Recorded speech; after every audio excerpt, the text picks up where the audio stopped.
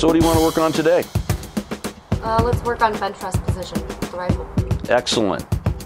Stick around. You don't want to miss this.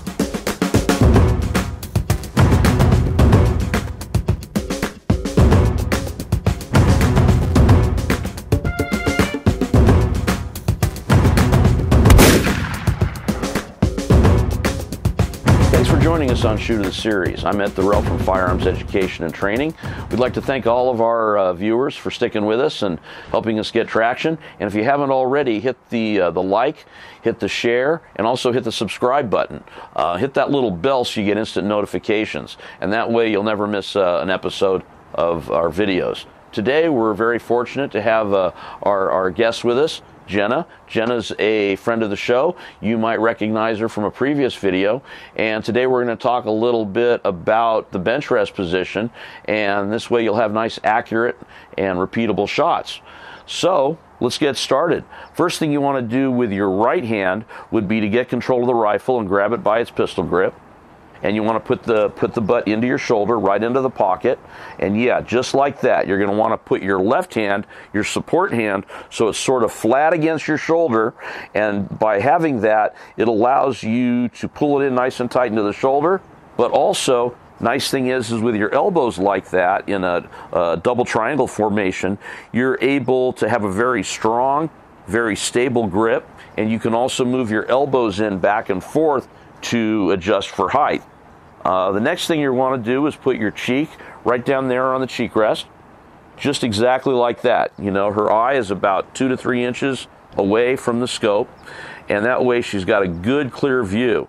And real important to mention that you have a real comfortable and consistent, what we call a cheek weld, so that when you're up against the rifle, it's the same every single time.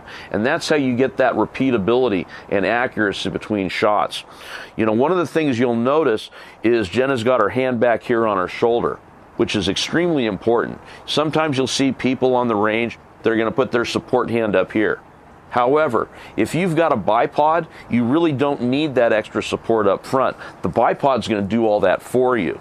So this is going to give you a lot more stability, a lot more accuracy, and a lot more consistency. So stick around in a couple of minutes, and we're going to put some rounds through this so you can see how it all works. Thanks for watching our videos. And if you enjoy watching them and want to see more of them, you can also consider come checking us out on our Patreon channel. For as little as $2 a month, you'll have access to the blogs, you'll have access to extra original videos, discounts on clothing, and also some giveaways. So come check us out. All right, we're back. You ready to put some rounds down range? Yeah. What are these targets we're shooting at today? All right. Hey, these were sent in from our good friends at Sharp Target. And what these do is these are a nice little holder made out of steel that you can push into the ground, and they're going to hold your clay target up just like so. I'd recommend using them in softer ground, but this looks like a real easy way of being able to see your targets without just tossing them out on the ground. So let me move these out of the way. We'll get started. All right, so you want to start by picking up your magazine and sliding that into the magazine well. Good. Pull the hammer back, let it slide forward. You're good. Let's get you into the position. Yep, just like that.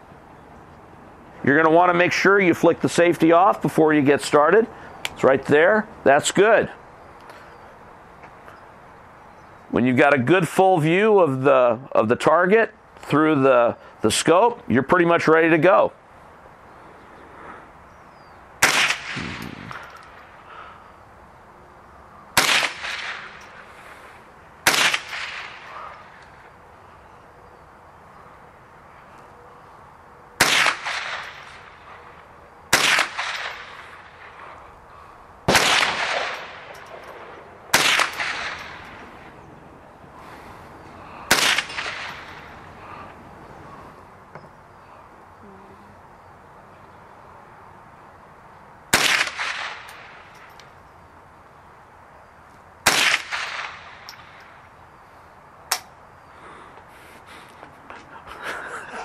That was awesome.